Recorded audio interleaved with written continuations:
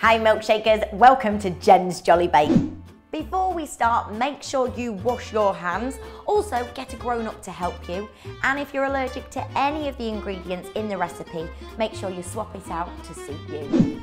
I'm going to show you how to make this delicious, cheesy garlic bread. It's perfect for sharing.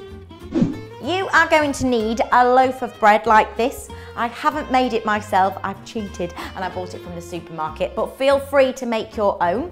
You also need some chopped garlic and some mixed herbs and some olive oil and some chunks of cheese. Ask a grown-up to preheat the oven for you. I've got it on about 160 degrees. Now you need to get a grown-up to do the next part as well because it involves using a sharp knife. So ask the grown-up to make some lines in the bread, just like this. I'm gonna make, not all the way through though, to about halfway. So we're gonna go this way first. You need a nice sharp knife.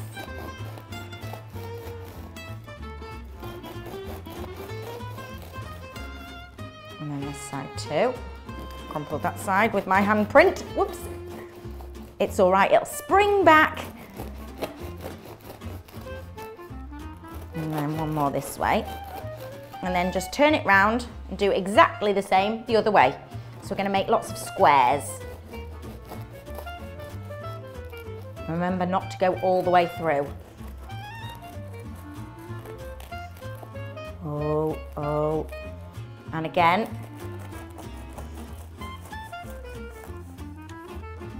And then turn it round. Start this way, I think. Okay, next.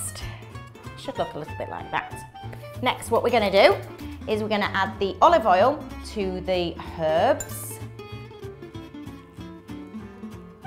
and the garlic as well in there like that.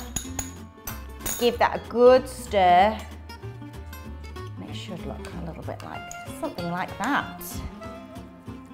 And we're going to put this in between each of the lines. Oh, it smells delicious. Make sure you put it all the way in. Next, what you need to do is put your cheese in between the lines. So you could do this bit. Put the cheese in sections like this. Remember, it's going to melt, so it doesn't matter if it doesn't look very nice at the minute. It's going to look yummy when it comes out the oven. That's it, just stick them in like this. Doesn't matter if they poke out the top. Mmm! A bit more, why not? Do another one there. One more. That's it.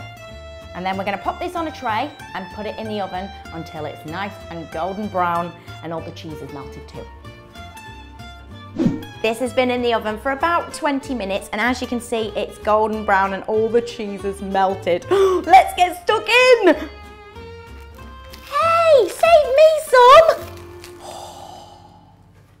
Oh, hi Milkshakers. I just finished watching Jen's Jolly Bakes and oh, it was so delicious. Thank you for that, Jen. Don't forget, Milkshakers, to like, subscribe and click on the bell so we can let you know when there's more milkshake fun. Now, take a look at this.